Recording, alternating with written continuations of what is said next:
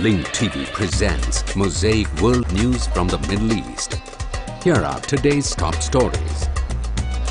Egyptian ex-minister sentenced to 15 years over Israel gas deal. Jordan king asks MPs to amend contested electoral law. And Palestinian prisoner on verge of death as he enters 78th day of hunger strike.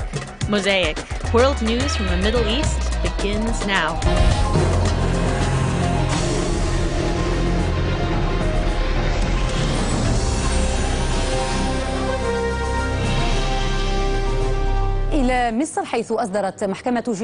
In Egypt, the Cairo Criminal Court issued a verdict to imprison former Minister of Petroleum Sameh Fahmy, fugitive businessman Hussein Salem, and 5 other former high-ranking officials in the Ministry of Petroleum.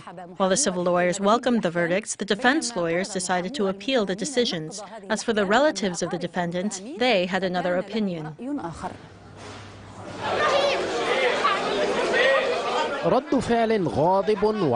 Immediately after the announcement of the verdict to imprison 7 officials for a total of 50 years, a storm of anger took over the relatives of the former high-ranking officials, who are accused of squandering public money by selling Egyptian gas to Israel at a low price. The biggest share of the verdict was for Sameh Fahmy, former Minister of Petroleum, who was sentenced to 15 years in prison. Fugitive businessman Hussein Salem received the same sentence.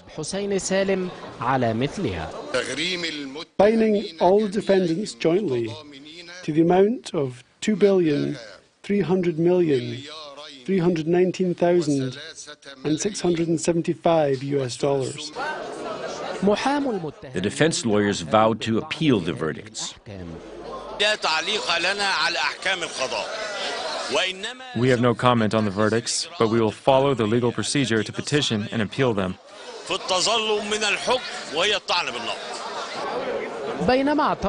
However, civil lawyers consider these verdicts historic. This is the first case in Egypt in which ministers of the petroleum industry have been sentenced. They sold the country's resources very cheaply. This can be considered a warning and a vow to anyone who intends to do such a thing in Egypt in the future, and it is a big success for the revolution. The verdict's announcement was preceded by tight security measures and came after 49 hearings over an entire year. With these verdicts, the case of exporting gas to Israel is closed, following 7 years of popular disapproval and political turmoil. This turmoil came about after Egypt signed a treaty in 2005 to sell gas to Israel at prices well below international market prices. This brought losses to Egypt estimated at hundreds of millions of dollars. Samir Hassan, Al Jazeera, Cairo. Egyptian President-elect Mohamed Morsi denied what he described as allegations to turn Egypt into a Muslim Brotherhood state. And in a meeting with the heads of political parties and editorial directors, Morsi said that his actual goal is to have rapport between all political forces. He noted that he will announce the Prime Minister within the next few days, and that the presidency will later announce the location where he will take the oath of office. The President-elect also called for the elimination of the terms confrontation and mistrust from the political dictionary.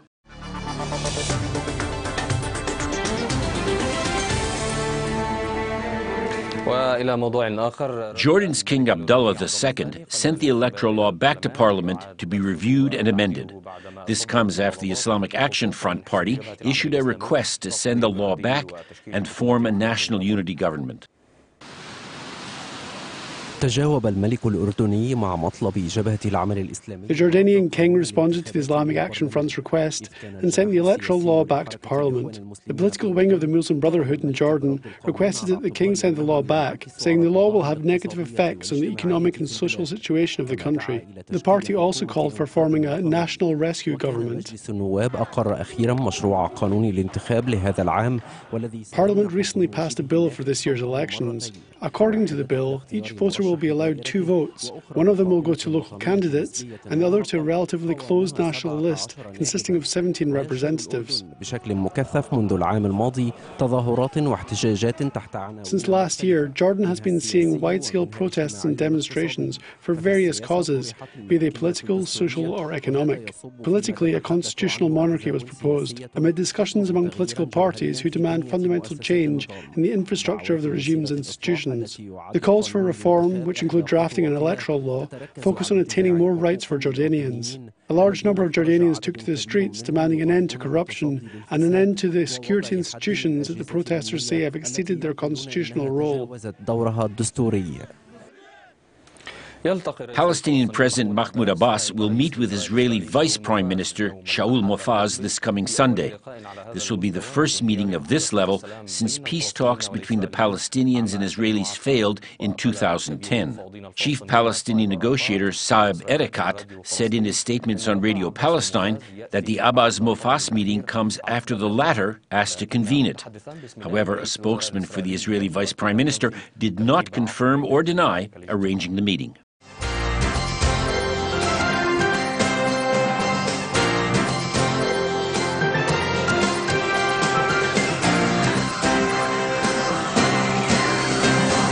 Senior Hamas member Kamal Ranajah has been assassinated in Damascus.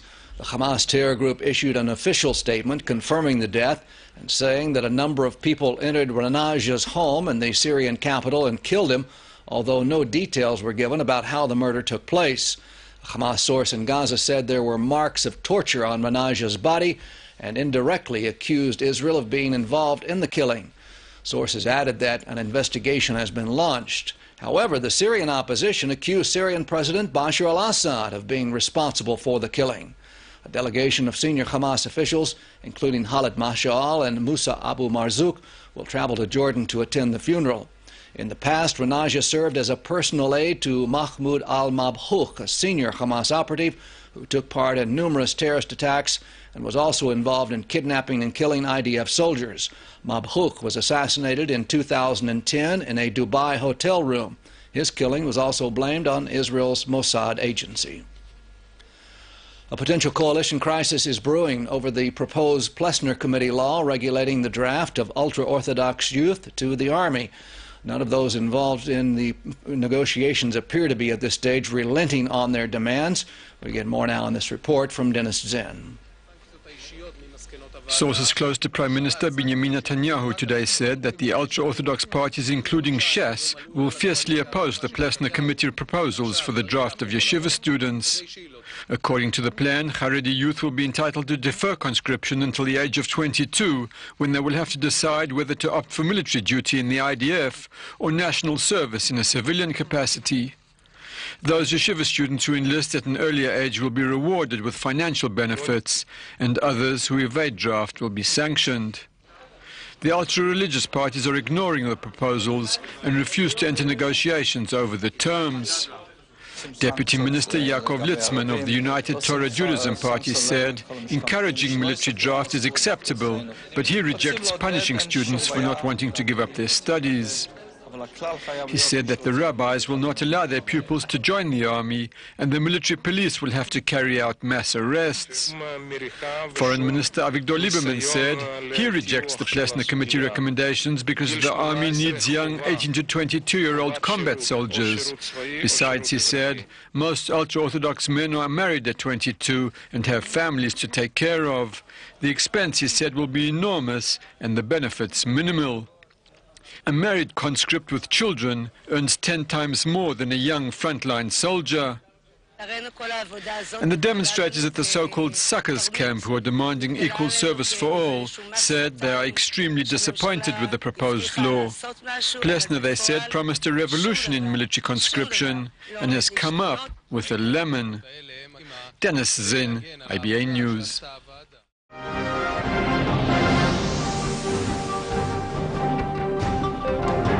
The Palestinian Prisoner Society and rights organizations warned of prisoner Akram al-Rakhawi's deteriorating health condition. Al-Rakhawi, who suffers from several diseases, has entered his 78th day of hunger strike.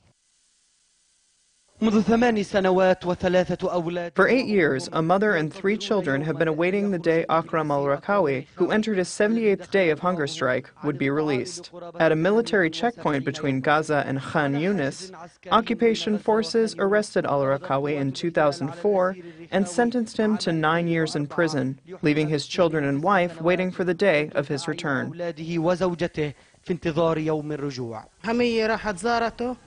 A lawyer visited him and said, "This is not the Abu Marwan that I know.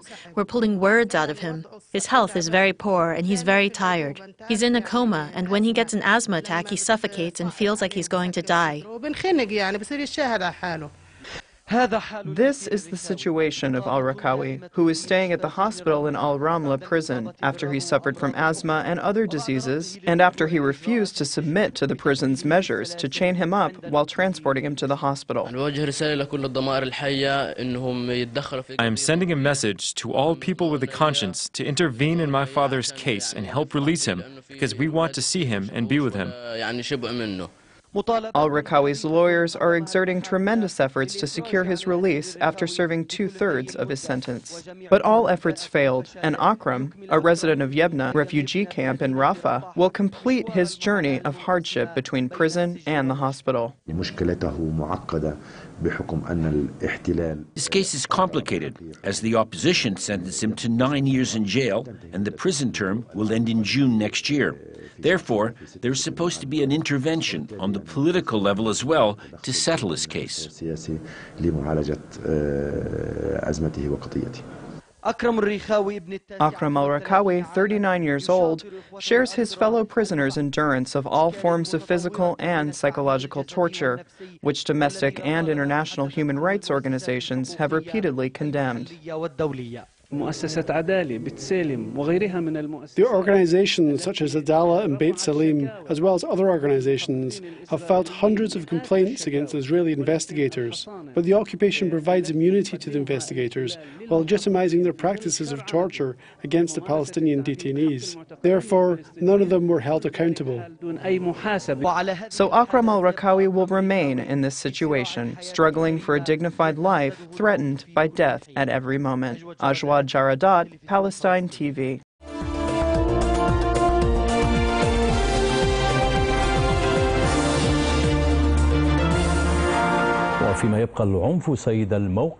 The UN envoy to Syria, Kofi Annan, is exerting new efforts to solve the Syrian crisis, while violence still dominates the situation in the country. Annan proposed the formation of a transitional government that includes both supporters and opponents of al-Assad. The proposal was accepted by major powers, including Moscow, which asserted that the Russians and Syrians agree that a transitional phase is necessary. Hani Nasser reports.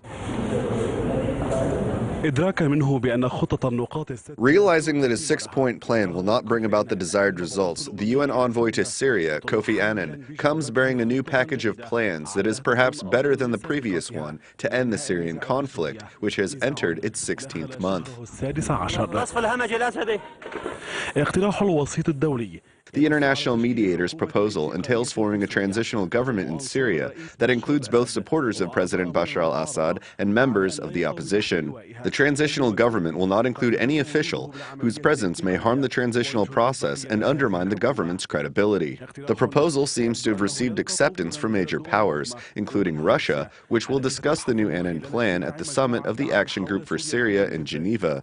The group does not include Iran and Saudi Arabia. The objectives of the Action Group for Syria are to identify steps and measures to secure full implementation of the 6-point plan and the Security Council resolutions 2042 and 2043, including an immediate cessation of violence in all its forms. The Action Group for Syria should also agree on guidelines and principles for a Syrian-led political transition that meets the legitimate aspirations of the Syrian people. However, does the new plan and the transition mean President Bashar al-Assad will be removed? Western diplomats believe that the picture Annan has painted suggests the possibility of removing Assad, as well as removing certain officials in the opposition, though they insist that there is nothing in the Annan proposal that will automatically remove President Assad. This speculation leads to another question. Does the approval of Moscow, Assad's most important ally, mean that Russia is ready for Assad to step down? It is clear that in order to overcome the Syrian crisis, there must be a transitional phase. But the Syrian people themselves should determine the details and the approach for this phase, through a dialogue that includes the Syrian government. This is what we approved of. Meanwhile, Washington's position is straightforward on the new Annan plan. We believe it embodies the principles needed for any political transition in Syria that could lead to a peaceful, democratic, and representative outcome reflecting the will of the Syrian people. The implementation of the new plan or the new proposal remains uncertain. It may receive the same fate as the previous one. However, an even more important question remains: do Assad and the institutions around him approve of the plan?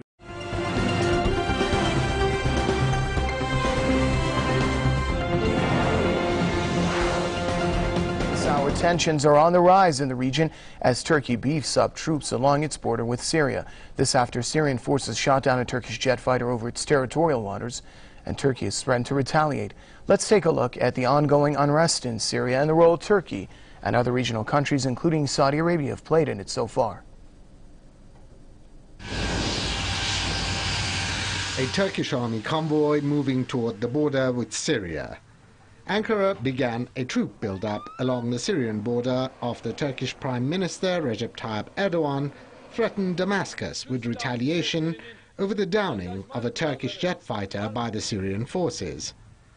The Syrian government says the jet fighter was flying over its territory. But Turkey denies this and claims the aircraft was flying over international waters. Tensions have increased between the two neighbors in recent months. Syria accuses Turkey of involvement in the deadly unrest that has plagued the Arab countries since 2011. Ankara does not deny this and has openly called for Syria's President Bashar al-Assad to step down. Turkey's border is also the main route through which weapons are smuggled into Syria for use by the armed groups.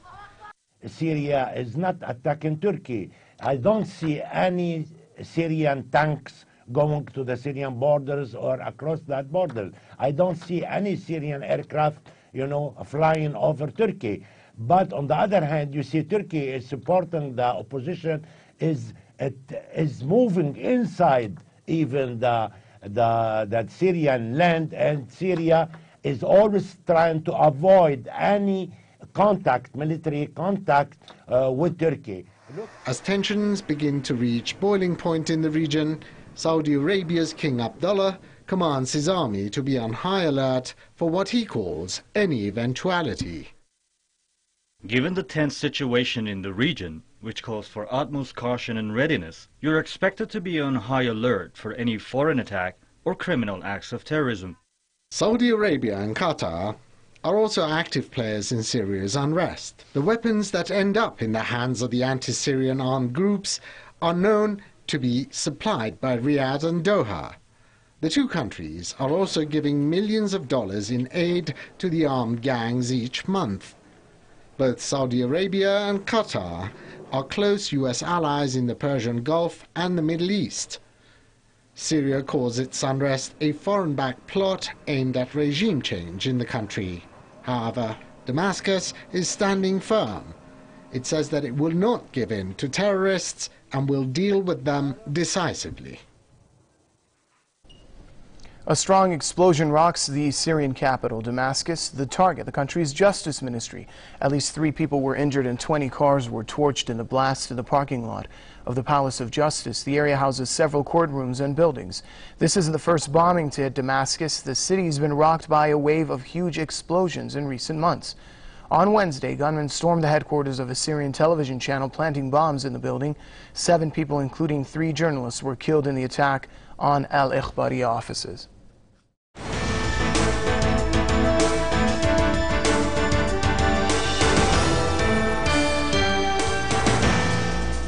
The streets of the Yemeni capital, Sana'a, witnessed demonstrations that were the first of their kind in the form of a procession of cars.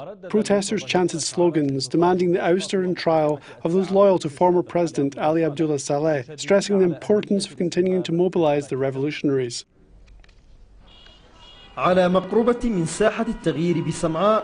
Near Tahrir Square in Sana'a, protesters in hundreds of cars gathered to prepare for a demonstration that was the first of its kind. The car procession covered most of the streets in Sana'a in a demonstration for change.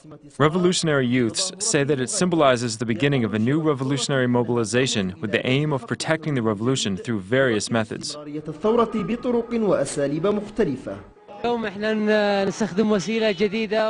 Today we are using a new method. We're trying to find innovative ways to help express our views. This car procession is one way to do it.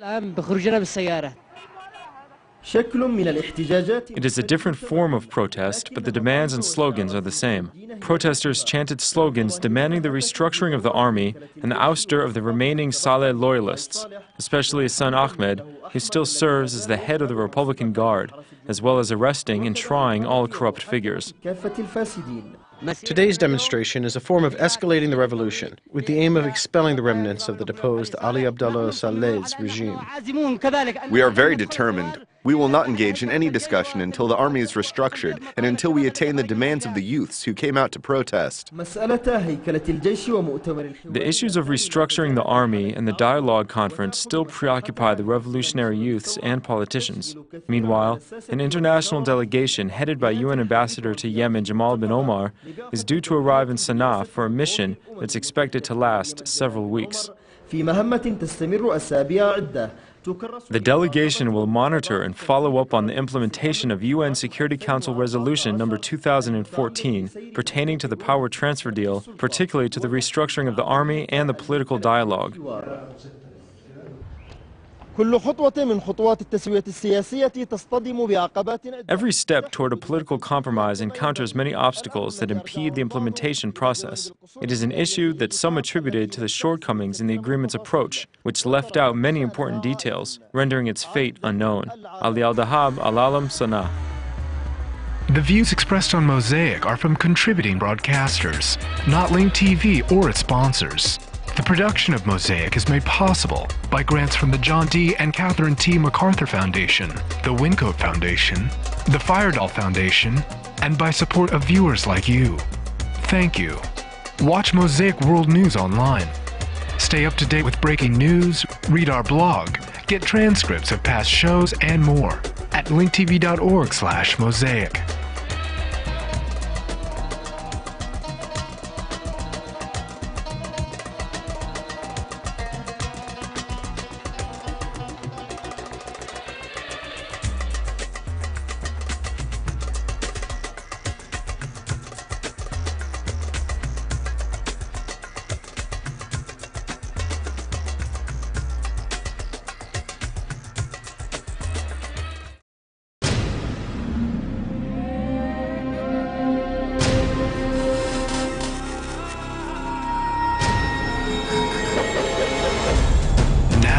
Airwaves, a global channel of uncompromising stories, world news, documentaries, entertainment, and culture. Link TV, connecting you to the world. For more information, visit linktv.org.